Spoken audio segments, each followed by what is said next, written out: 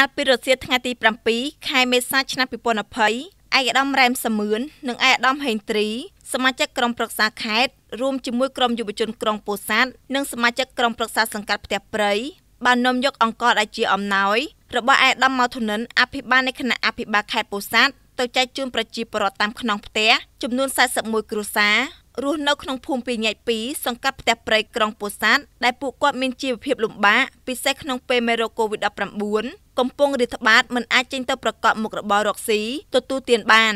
ឯកឧត្តមរ៉ែមសមឿននិងឯកឧត្តមហេងត្រីបានជម្រាបជូនថាអំណោយរបស់ឯកឧត្តមអភិបាលខេត្តដែលយកមកចែកជូនបងប្អូនប្រជាពលរដ្ឋនាពេលនេះក្នុងមួយគ្រួសារទទួលបានអង្ករ10គីឡូក្រាមនិងសាប៊ូដុំក្រអូប1ដុំ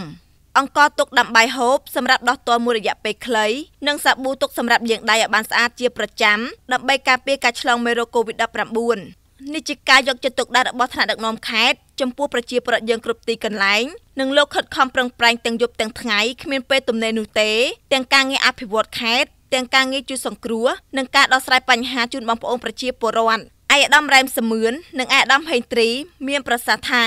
ស្ថិតក្នុងស្ថានភាពដែលមេរោគ COVID-19 កំពុងឆ្លងរាតត្បាតពីផ្ទៃប្រទេសរាជរដ្ឋាភិបាលបានបិទសាលាមួយរយៈពេលបិទខារ៉ាអូខេរាំងកាសាលនិងក្លឹបកម្សាន្តនានាមិនឲ្យមានការជួបលៀងក្នុងពិធីមង្គលការឡើងគេហដ្ឋានថ្មីពិធីបុណ្យផ្សេងព្រមទាំងផ្អាកកម្មវិធីបុណ្យចូលឆ្នាំថ្មីនេះទៀតផងដែរការធ្វើបែបនេះដើម្បីកុំឲ្យមានការប្រមូលផ្ដុំគ្នាច្រើនបង្ការនិងទប់ស្កាត់ការឆ្លងមេរោគ COVID-19 ពីមនុស្សម្នាក់ទៅមនុស្សម្នាក់ទៀតព្រោះយើងមិនអាចដឹងថាក្នុងចំណោមមនុស្សទាំងនោះមាននរណាម្នាក់ផ្ទុកមេរោគ COVID-19 នោះទេឯកឧត្តមបញ្ជាក់ថា